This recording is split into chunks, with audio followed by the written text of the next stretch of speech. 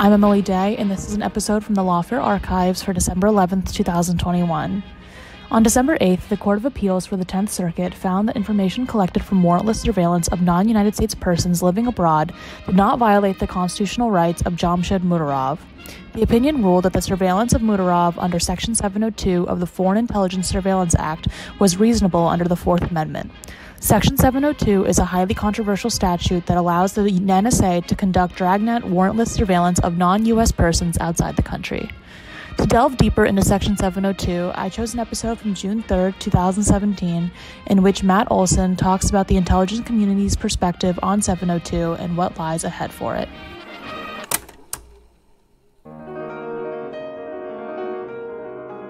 I'm Quinta Jurecic, and this is the Lawfare Podcast, June 3rd, 2017. On December 31st, 2017, Section 702 of the Foreign Intelligence Surveillance Act, a central component of U.S. intelligence gathering and national security for the last decade, will sunset unless renewed by Congress. This week at the Hoover Institution, Benjamin Wittes sat down with former director of the National Counterterrorism Center, Matt Olsen, to talk about the intelligence community's perspective on 702, what may lie ahead for the program in the midst of an ever more dysfunctional political climate, and whether and how the government would be able to handle 702's lapse. It's the Lawfare Podcast, episode 230, Matt Olsen on the future of Section 702. Let me start, Matt, by just asking you on a scale of 1 to 10, how important is 702 to U.S. counterterrorism mission and to other national security interests, and and what other interests? So if I can channel the movie Spinal Tap, I'll say 11 for those of you who've seen the movie. So, the amplifier goes to 11. And on the scale of 1 to 10, it's, in all seriousness, it's very important. And I'll go back to introductions for a second. First of all, it's great to be here with you, Ben. And Ben and I have had a lot of conversations about these issues over the years. Although, as Ben mentioned, we didn't really caucus before, so I'm a little nervous about what Ben's going to throw at me. And since he kind of said, "Oh, we don't need to talk. We'll just have a conversation. It'll be fine. Don't worry about it." And I did move around a bit in government, and as Ben sort of euphemistically puts it, I had diverse experiences with 702. If the truth is, I just kept moving every couple years. Every time there was some kind of issue or problem, I just moved on to the next job and let somebody after me deal with MCTs, for example, or other things, the other difficult issues that have come up. Because there are issues, and I know we'll talk about those. But back to your question. At the National Counterterrorism Center, I was the recipient of 702 information, as we called it, and it was really actually having worked on it from the perspective of in 2008 and 2007, getting the authority.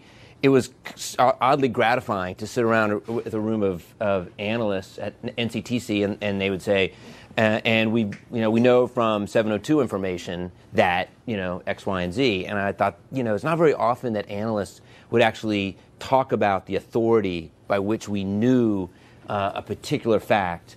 But there was something about 702 that was, I think, sort of special. One, it was called out in the Signet report. Typically, it would be called out as the source is 702, but it was also often the case because of special handling around it that it would be part of the intelligence information that our analysts were getting.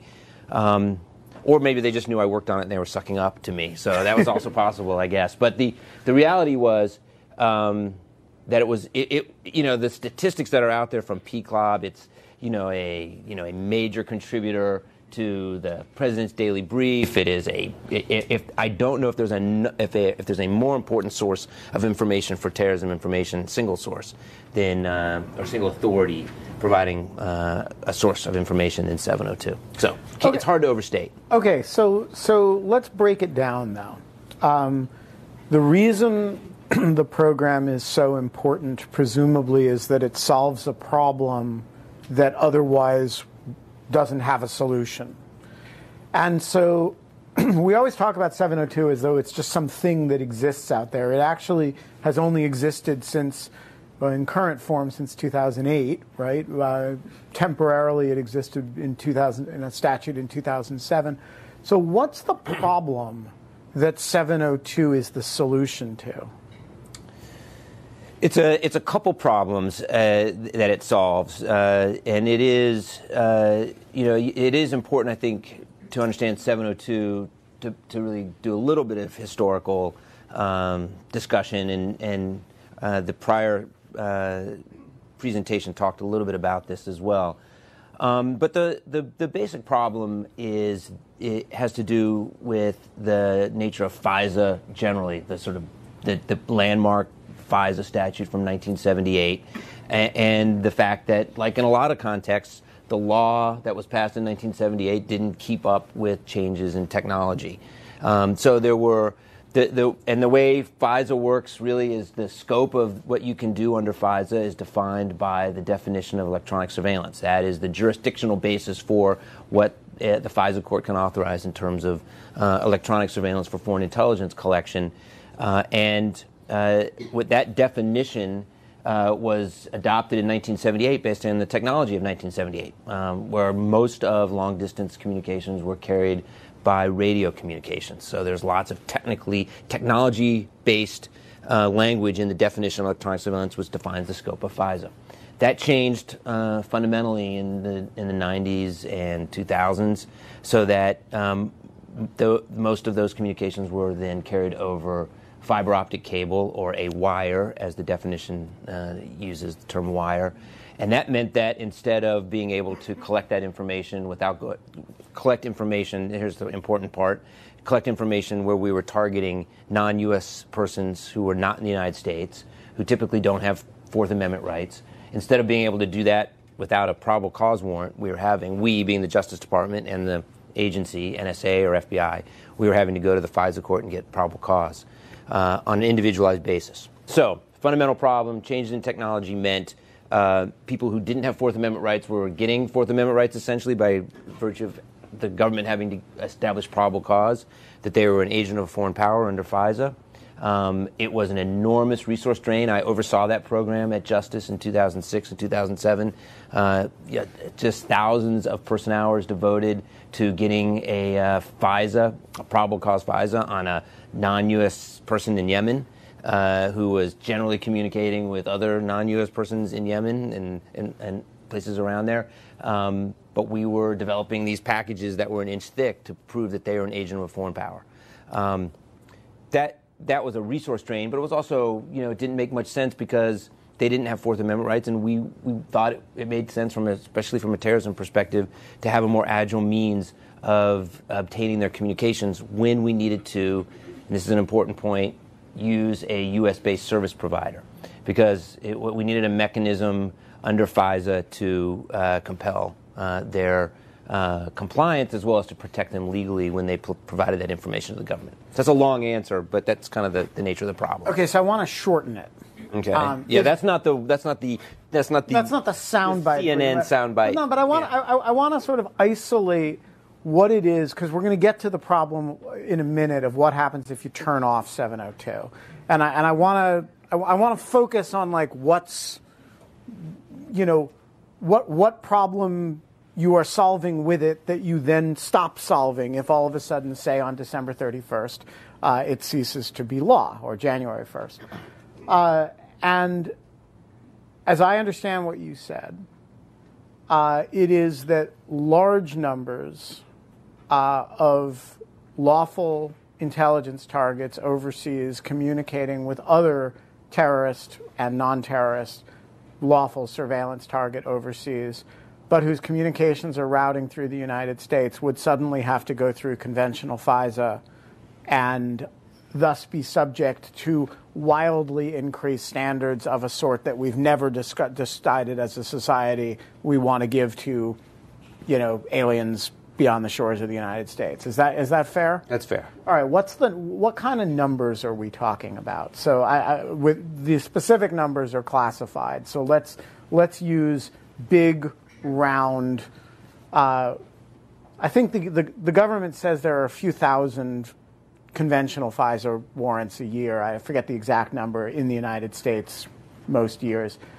Ballpark, where's the decimal point when we're talking about how many overseas targets might suddenly become subject to FISA if you turned off 702? And assume that all of those same targets were now you're able to demonstrate probable cause and yeah.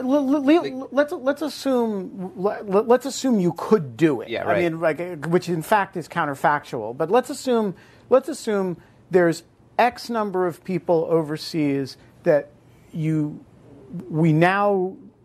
surveil under 702 without an individual probable cause showing.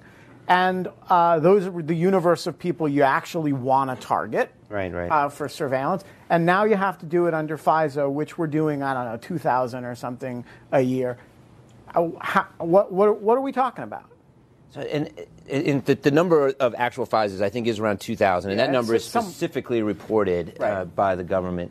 The number, I don't. So this is an issue. I don't know if that number, if the broader number is public. I think there's been some in the 100,000. I thought that's right. I thought I saw that, and so it's orders of magnitude, right? I mean, it's a factor of 50 greater.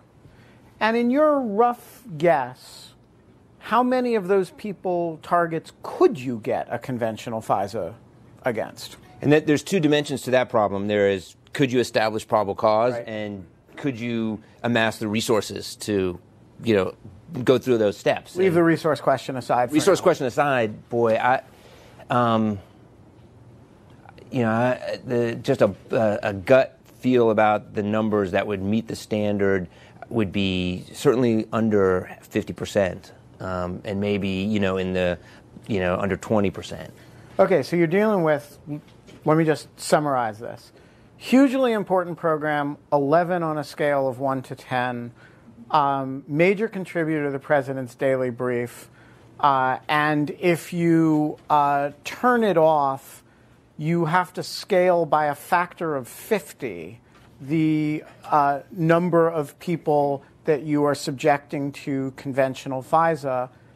And for more than half of them, you couldn't do it. And for the half that you could do it, you're dealing with an intense resource allocation. Is that a fair summary? Yeah. Mm-hmm. Yeah, okay. That's right. And maybe insurmountable resource. I mean, beyond intense. Okay, so here's before we turn to the politics of this, I'm just trying to establish the scale of the problem here that the political system is about to confront. What did we do before 2007? This is a new solution to this problem, right? FISA, the problem actually predates 702. What were we doing? How were we handling it before we had the particular solution that we now have? And why couldn't we just go back to that? So, there's So what you go back, what I talked about before, you could go back 20 years, right? And the problem was on this scale because of the technology issue that I described. Because person A in Botswana and person B in Yemen, when they were communicating, were not communicating through a server in the United States. That's right, exactly. And so, and that's still true for a lot of those same individuals. But the fact of the matter is, many of those communications do now pass through the United States or through a U.S.-based service provider, and so the problem really didn't exist to the same degree if you go back 20 years, maybe 10 years. Then, of course, you have the terror surveillance program. So 2001 to 2000, I guess, as I recall, 7. When the government announced that any electronic surveillance that had been conducted under what was then had been revealed as the terror surveillance program was now being conducted under the FISA court. So you had a regime that was based on Article 2 authorities and a controversial legal interpretation. So that if you go back that far, that's what you go back to in terms of legal authority.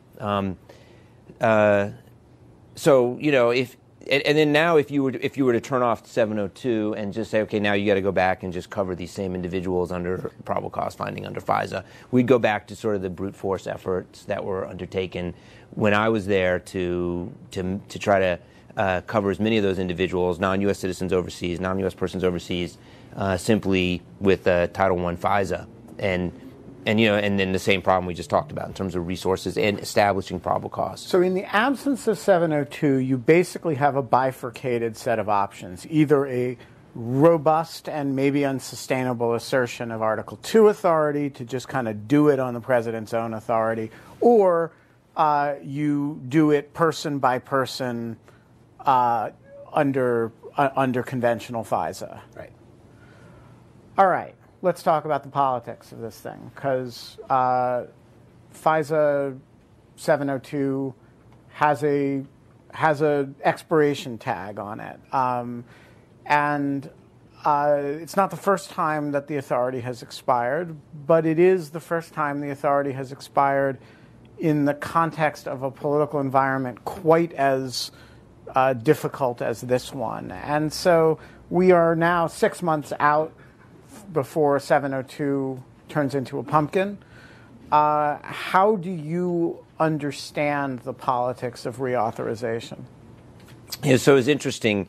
The prior presentation, one of the questions I think at the end was what was the vote or what in 2012. So I was sitting here and I Googled it, and it was I think the Senate was like 73 votes for reauthorization in 2012. Similar proportion in the House.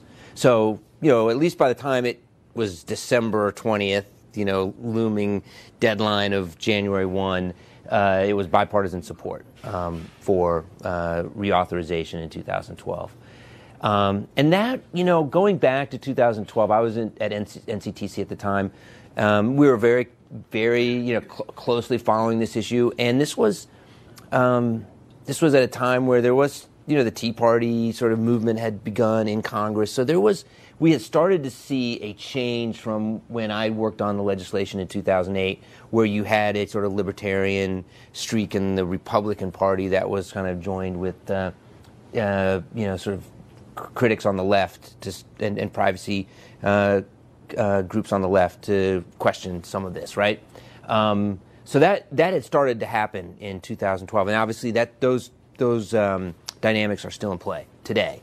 But I do think that it's fun. Does feel like there's something that's changed from 2012 that's going to make this harder. Okay, so let's before we turn to the unique particularities of the current situation, of which I can think of at least three, let's just talk about the general constellation of forces here. You've traditionally had a core center, right of center, and left of center support for these authorities, and you've had a dissenting left civil liberties community, and you've had a more marginal libertarian right objection. My sense, generally speaking, is that even before this year, that dissent on the right has grown in strength. Mm-hmm. And I'm interested in your sense of when you think about the politics of, who are the opponents of 702.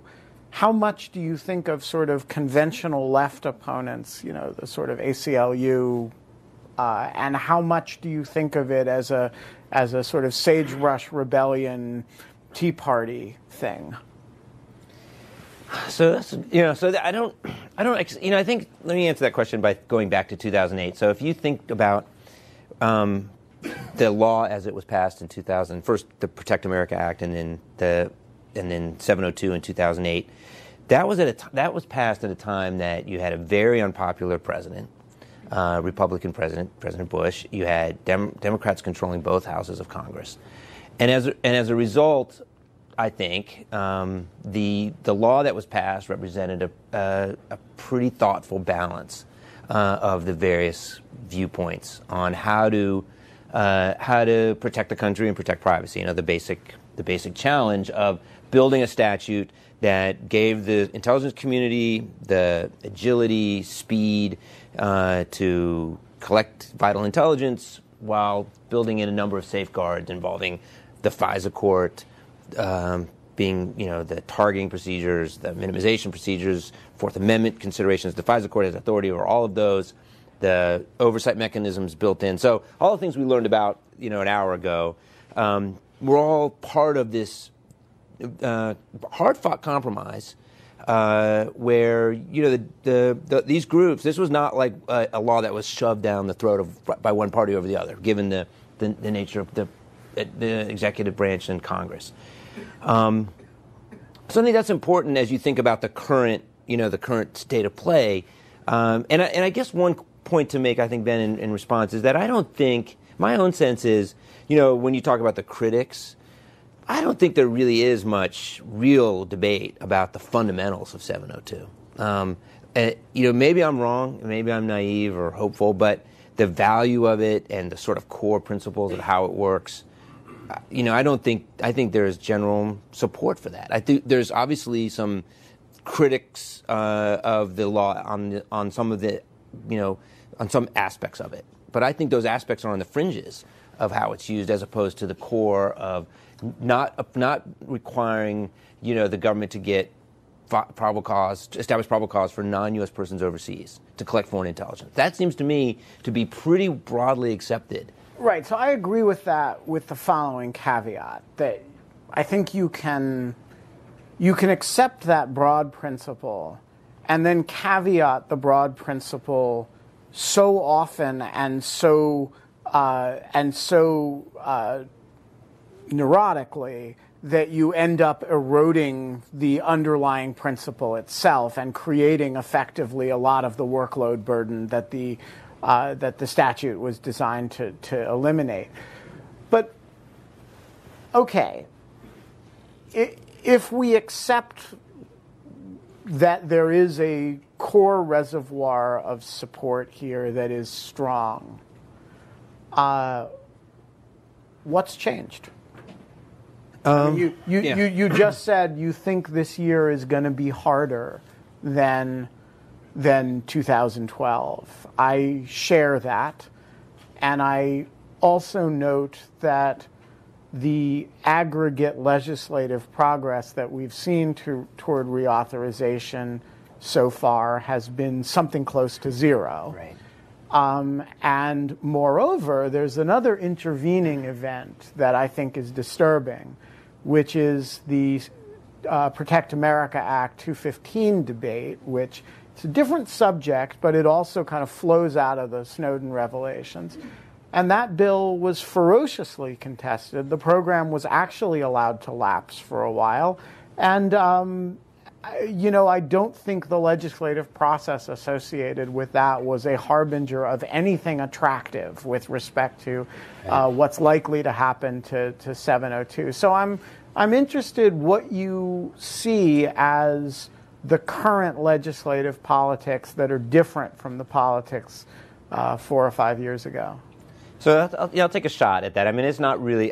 You're closer and better at knowing the politics, I think, than I am, Ben. In some ways, I mean, I read the papers and try to stay up on this, but I'm not. I wouldn't hold myself out as an expert on the political landscape on this. But my own sense is, I mean, there's some big things that changed since 2012. 2012 was harder than 2008 in a way, which is sort of odd because of the sort of the libertarian sort of streak in Congress that had some critics on the right, which we didn't have in 2008. That was the support of the right was kind of a given in going into 2008. So 2012 was harder.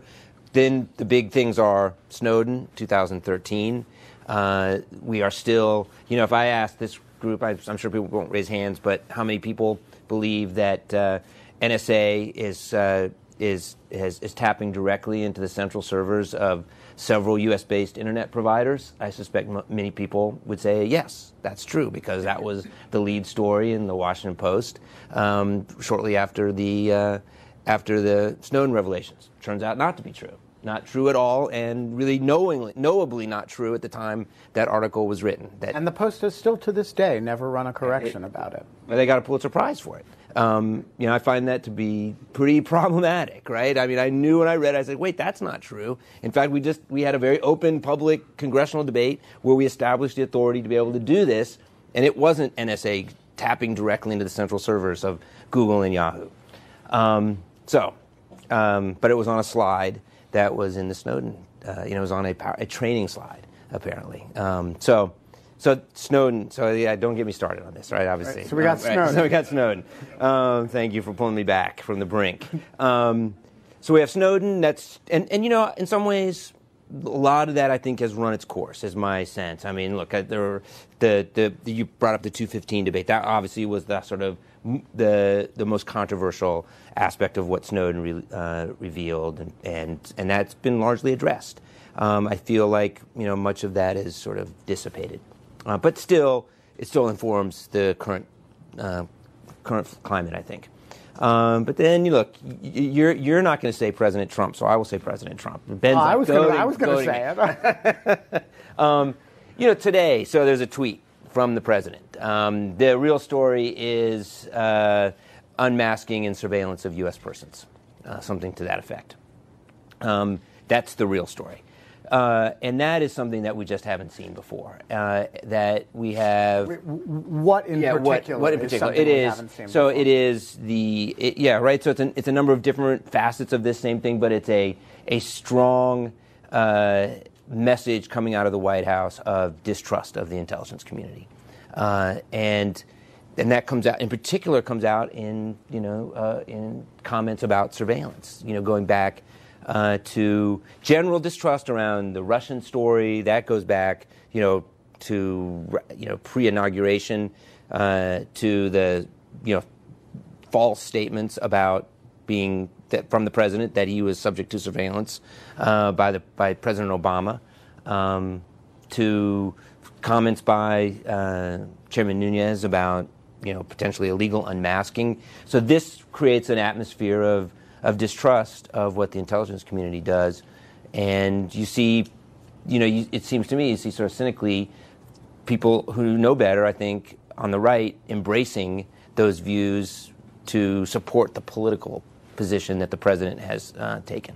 So So that's the best I can say about that. And there are a lot of folks in here who probably know this issue and know this better than I do. But that's my sense. But let's break that down, because I think you raised two issues that are interrelated, but I think discrete from one another. So one is the messaging from the president alleging illegal use of surveillance authorities and illegal unmasking of people. Traditionally, we have relied on the executive branch not merely not to engage in illegal wiretapping with either however many spaces, between wire and tapping, not merely not to engage in it, but to be the explainer of the legality of the intelligence community's behavior. And I think it does create a very difficult environment when the president is saying things that we would regard as, people like me anyway, would regard as wildly irresponsible if, say, the ACLU said them, which, by the way, the ACLU wouldn't. Right. And so I don't really understand how the executive branch, under the circumstances in which it is accusing itself of unlawful behavior on a day-to-day basis, goes to Congress and asks for renewal of these authorities. And I don't really understand how a reasonable member of Congress, under those circumstances, whether they believe the president or not. If you believe the president, then the intelligence community is doing these things. It seems kind of nuts to invest it with these authorities, right? And if you don't believe the president, the president's tweets and comments about these things, it seems it's a tough sell to invest him with these authorities. And so I'm left with as a fervent supporter of these authorities, I'm left with a real perplexity as to how you react as a legislative body to the executive systematically accusing itself of misconduct. So that's, I think, a really good way to pose the dilemma, because I agree with both of those. And on the first, does Congress really believe that the intelligence community is doing the things that the president is saying? I think that the answer, by and large, is no. I think there's a parallel universe, right? And just to be clear, do you believe a word of it? No. I mean, no, not in the things I said. The illegal surveillance, evil unmasking conspiracies in which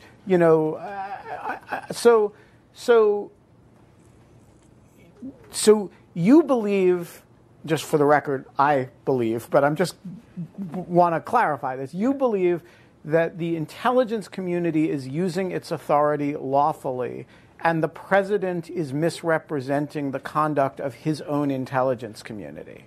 Yes. And, I'd say that not just as a casual observer, but as a former general counsel at NSA and as an official at NCTC. Now, which is to be careful, right? There are the NSA, FBI, DOJ make mistakes. And there are compliance incidents, and we know that happens. And the court, as some of those are quite public, some are not known, or at least not publicly known in terms of their specific nature. So it's not to say the system is perfect, but the things that the president is saying, I believe are not true, and in my own experience are not true. Okay, so the president isn't the only one who's saying them. Another person who is saying the same thing is the chairman of the House Intelligence Committee. Now, this strikes me as another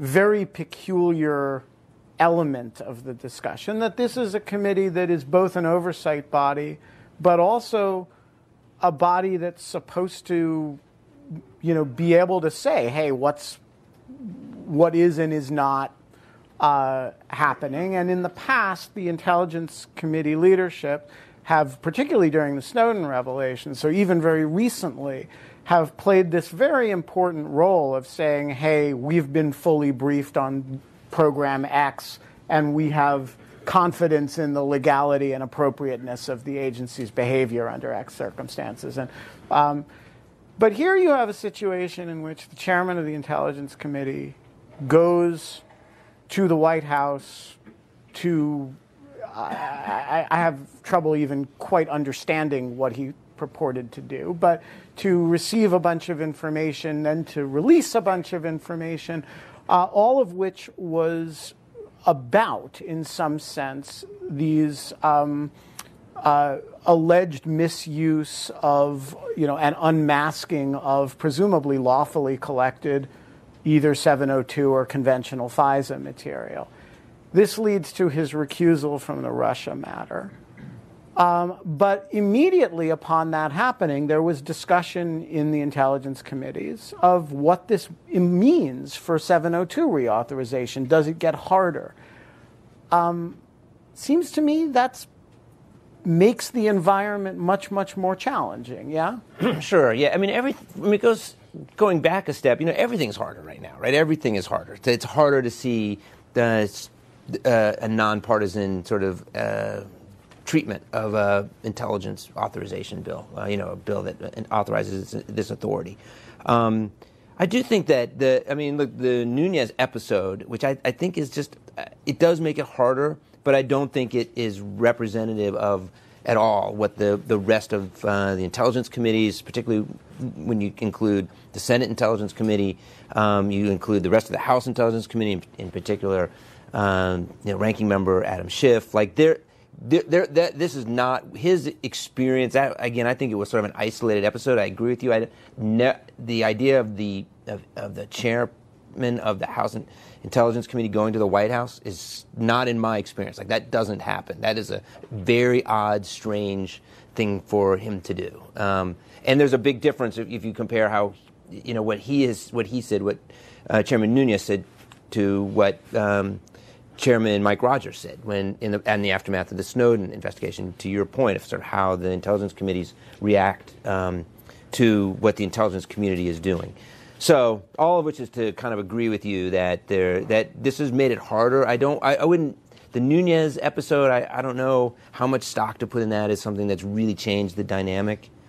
But if I could go back to something else you said before, Ben, which is I think you're right. Like, it's a good observation. Like, if you don't think what the president is saying is true, then how do you vest him with these additional authorities, right? That becomes like this real dilemma for people. And I'll put myself in that position of who worked on this authority, sort of, trying to imagine sort of dangerous people or difficult situations in terms of who's in the White House, but not necessarily anticipating somebody like Donald Trump. So one answer to that is 702. I think reflects a law that has substantial oversight and compliance mechanisms built in, so that it would not be. I think you can look at it and think this would be very difficult for a president acting, sort of on his own accord to abuse this authority because of the fact that all three branches of government are directly involved in overseeing how it's used. So there's one other big, seems to me, legislative impediment other than the general atmosphere of congressional dysfunction, which is something we haven't talked about but is a background condition that's serious. And that is, at least speaking personally, I don't know who's going to quarterback this thing. During in 2008, I knew exactly who was quarterbacking 702, the creation of 702, and I knew who was doing the work, and I knew who had the clout to do the work. In 2012, I knew who had the clout to do the work, right? Who was.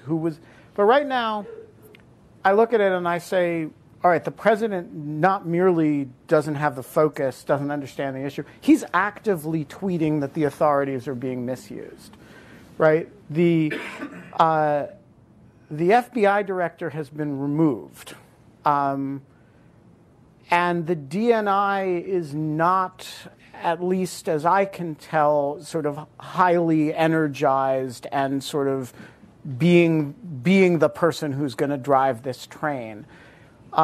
So my question is, who's the quarterback of this thing? Where's the energy between now and the end of December going to come to get this thing done?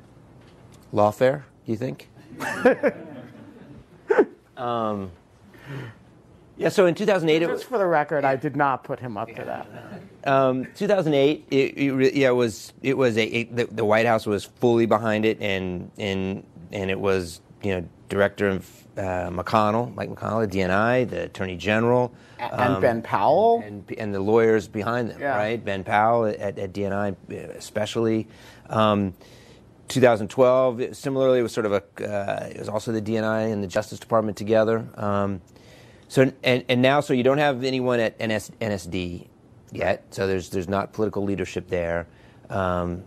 It's hard to know, so I'm basically agreeing with you. Like, it's hard to see where the sort of center of gravity is. Now, that doesn't mean it won't come around. I think even as of last year, the Justice Department was starting to pull together the effort a bit. I know folks there were thinking about looking ahead to 2017. Director Coates certainly has the ability and the sort of infrastructure in place, and especially given his role on the Senate Intelligence Committee, he understands the issues. I think it's a matter of making this a priority and understanding the importance of this and saying, okay, this is of the three things we're going to work on this year, because that's how we did it in 2008. You just pick a couple of things and you just decide this is what you're going to work on. And I think that's the kind of effort that will need to take place.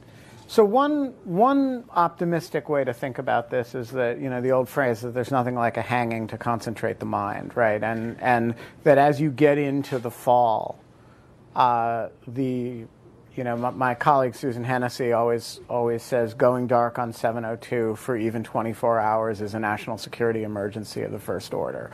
And that as you get toward that actually happening,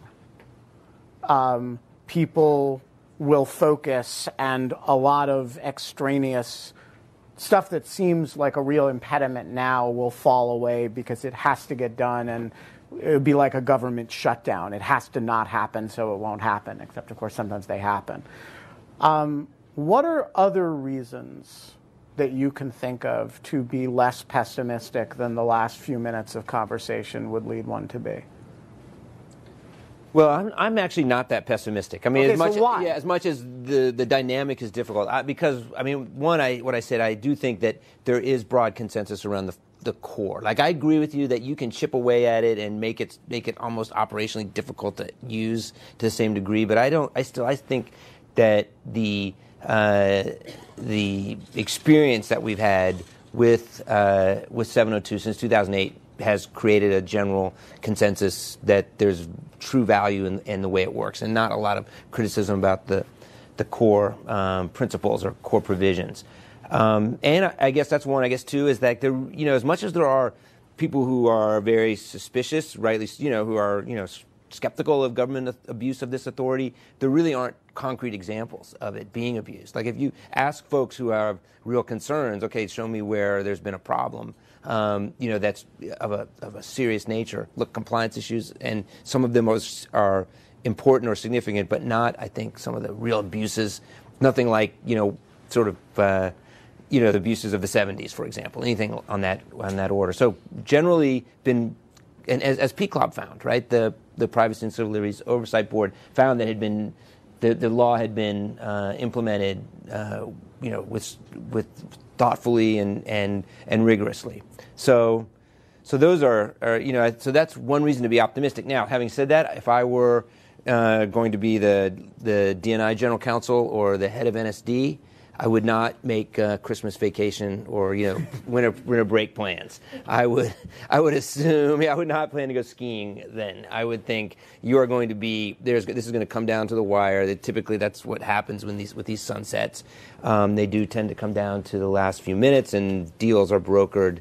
I would think there might, and there's some. I guess another reason to be optimistic is I think there are some areas where there can be some compromise that will give people who have concerns a greater degree of confidence around transparency, and so that's another reason to be somewhat optimistic. Before I want to have you spell out a little bit of that areas of possible compromise. But before we do that, one thing about 702 is that it is not an on-off switch, right? I mean, if you were still agency general counsel and you thought, and you get to, there's some date after which you say, hey, if we're not sure we have to, we're going to have this come January 1, we have to start winding it down now, right? We have to start making contingency plans.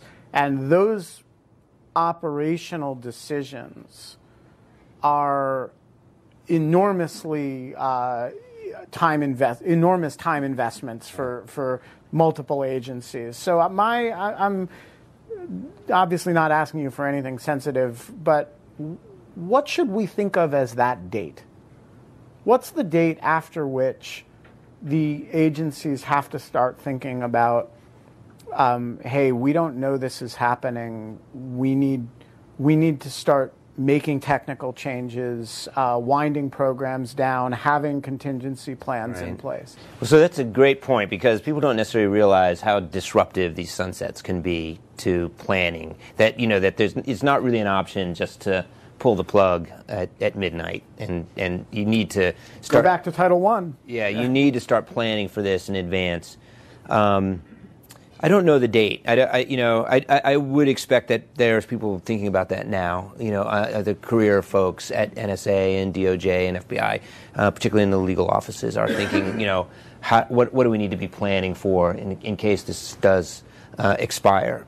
Now, at the same time, I'd have to go back and read carefully, and I'm sure there are folks in this room who know this better than I do. But there are ways to think about the statute and the authorizations that have been granted that might allow for there to be continued collection after January 1st in the absence of a statute. I don't know that. I'd have to go back and really carefully read it to see, but I think that there are provisions that would allow for that. I think that's right, because I think what actually expires is the authority to seek new orders. Right. And so I think you could, if you went in on the right date in December and the FISA court authorized an order December 31st, you could imagine that order having a year of life or 6 months of life beyond the expiration of the statute. But that, of course, assumes you know what the court's going to do. Yeah, and that said, even with that, you are still then having to deal with providers who are going to be they're not going to be too keen about an expired law, but an existing authorization, and trying to convince them that this is all that they're covered basically in complying. So it's a kind of a nightmare scenario. Although it's not, we kind of went through that with the Protect America Act in 2007, 2008. So before we turn to what possible compromises look like in your judgment, I'm just interested in how controversial within the community what you've described today is, and what, for that matter, what I've described today is. As in, there's a national debate about these authorities. Are they a good thing? Are they a bad thing? Are they too broad? Do we need? But within the community, is there any disagreement that it would be a disaster if this authority lapsed? I mean, I hate to speak for the entire community, but I really don't think so. I don't know of an issue or an authority around which there's so much consensus as to its value than this. And so, my own sense is that this is there's really no dissent within the community about the value of 702. So I think it's basically that's the position, and that it's well regulated. Again, compared to a lot of other authorities, this is in 2008. This, as I mentioned, was passed with a lot of compromise built in order to address concerns around privacy and civil liberties. Okay, so now we've got the community wants a clean reauth. Nothing in Congress is clean these days, and my assumption is, just as with the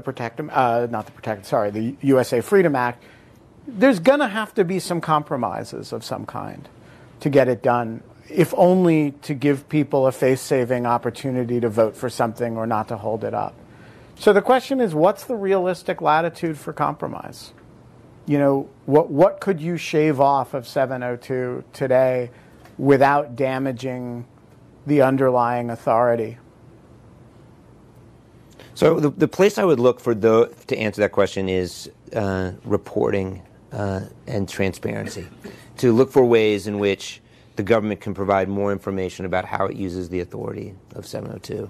And I would try to hold the line on sort of on the more operationally oriented aspects of it. That's I don't know. That's sort of reading the debate a bit down the road. I don't know if that's tenable, but and I'll be specific because I know you're going to ask me, because you're not going to let me get away with just transparency as a general answer, probably. But I think the issue that does strike me as one that goes to the heart of some of the concerns is this notion of incidental collection, and that if for folks in the room, the idea that when you are targeting somebody outside the United States under 702, you may collect the other side of that communication, and that could be a U.S. citizen in the United States. And so you're not targeting that person, but you collect that end of the communication. That's what we typically refer to as incidental collection. And the government has sort of resisted disclosing how often that happens, where a U.S. person is caught up in that. And do you think the resistance is a function? I mean, the government describes it as technically extremely difficult to describe to describe the number of people. And by the way, I'm pretty sure I have been incidentally collected on, and I've written about that. Is your impression that the fundamental resistance to releasing a number is that it's just very hard to calculate, or is there something more to it than that? There's a couple reasons you've heard. One is that it's hard to calculate. You've also heard the argument that it actually is counter to the interests of protecting privacy, because it would require the government to go in and sort of figure out, is this person a U.S. person, and sort of dig into the communication further. I think that those are probably right. I do think technically it would be hard. It's a resource issue, like a lot of reporting requirements are. But I do think that, given the concern around this and this idea that this is and maybe I'll talk about this, but, there's a sense that this is somehow counter to what the statute really is meant to authorize, which is not true, I don't think. And I'll explain what I mean. In other words, the idea that you will collect one end in the United States as a consequence of targeting somebody outside the United States. So there's a sense that that's inconsistent with the purpose of the statute. And therefore, you need there should be more public reporting about how often that happens. I think that's just wrong. Yeah, that's my view. That issue was debated in 2007 and 2008, the one in question in particular, and Congress had a lot of opportunities to limit that statute to prevent exactly that, and they passed them all up, and they did it intentionally. Right, and that's kind of what I was going to say. So I think that's a myth about the statute. When somebody will say, well, it's foreign intelligence, it's really all you care about is foreign intelligence, overseas intelligence, or intelligence that only involves somebody who is overseas. When, in fact, and speaking as somebody who was the recipient of this information at NCTC, we were obviously extremely interested in who that person was in the United States, who was caught up communicating with somebody overseas in Yemen or Pakistan, and that was critical. Now, that didn't. There were procedures what you do with that information. But that was always a purpose of the statute, was to identify that person in the United States. Look, and having been, so the incident in which I'm fairly certain I was the subject of incidental collection involves a situation in which I got a call from the FBI warning me that I was a cybersecurity target of some actor. Now, the context of the conversation was opaque enough that I don't think it was a simple domestic criminal matter. It wasn't like somebody was, an identity theft thing. My assumption was that there was some communication, may or may not be 702, in which information about me was incidentally collected on somebody's system overseas, maybe domestically, but I suspect overseas.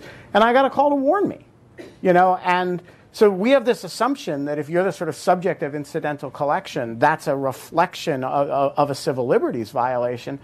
To the extent that this happened, and I'm pretty sure that it did, I consider that a protection of my civil liberties, not the other way around. And I actually wonder if the incidental collection issue assumes a civil liberties violation in lots of situations in which actually that would not be a reasonable assumption, and that sometimes it's affirmatively protective, and sometimes it's just neutral.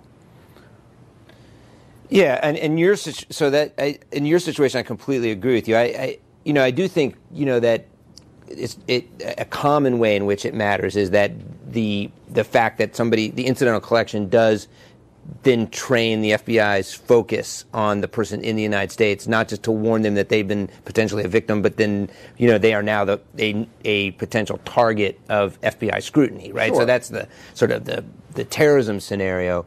But so folks know what happens at that point is the government, the FBI, and the lead obtains a Title I FISA, or seeks to obtain a Title I FISA, seeks to establish probable cause on the person in the United States. The law has provision after provision that prohibits the government from trying to focus on the person in the United States without getting a FISA, this sort of reverse targeting, which is prohibited in each possible permutation that you could imagine in the statute itself. Matt Olsen, thanks very much for joining us. Thank you. Thanks, everybody. Thank you. The Lawfare podcast is produced in cooperation with the Brookings Institution. Thanks this week to the Hoover Institution for hosting the event and providing audio. As ever, our music is performed by Sophia Yan. Please do support the podcast by spreading the word and giving us a rating and review in the iTunes Store. And thanks for listening.